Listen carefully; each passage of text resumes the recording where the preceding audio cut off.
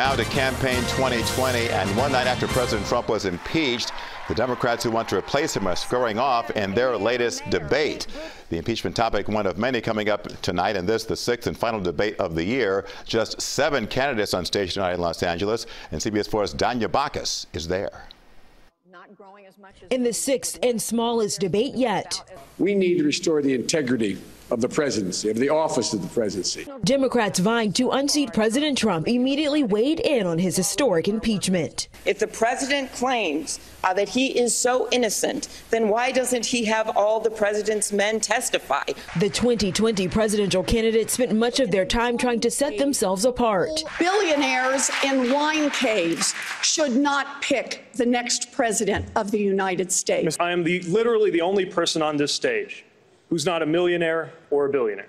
Other issues on the minds of voters like climate change also dominated the night. If we are going to treat climate as the threat that it is, we are going to have to partner with the Chinese. We have got to, and I've introduced legislation to do this, declare a national emergency.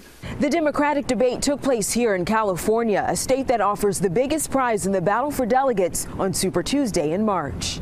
Are you willing to commit tonight to running for a second term if you're elected next November? No, I'm not willing to commit one way or another. Here's the deal. I'm not even elected one term yet, and let's see where we are. Despite a historically diverse field, Thursday night's event featured only 2 women and 1 candidate of color.